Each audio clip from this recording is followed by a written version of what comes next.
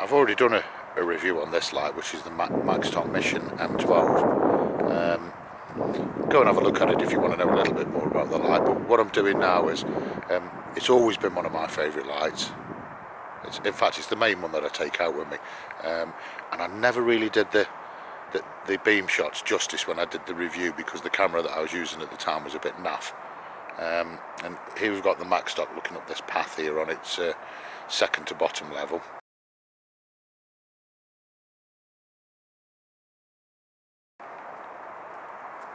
The next mode up, and the next mode up. It hasn't got a turbo because it will hold all the levels. I mean, look at that. That's just wow. And the reason I like it so much is, as I swing out here into kind of the distance there, and let me just go through my modes again.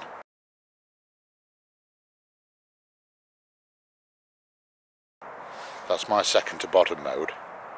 So even its one of its weakest modes will get out to those two trees there that are 100 meters. Next up, look at that, wow. I mean, just amazing. You can see it's not a thrower, and you don't have a terribly concentrated spot. You're getting a good wide beam with that. That's why I like it. With throwers and flooders, you're kind of trying to choose one over the other. With this, you don't.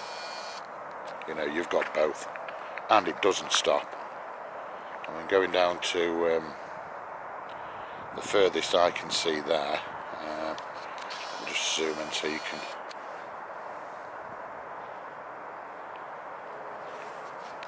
That's as far as I can see. That's sort of over 150 meters into that corner there, and as you can see, it's absolutely smashing that distance.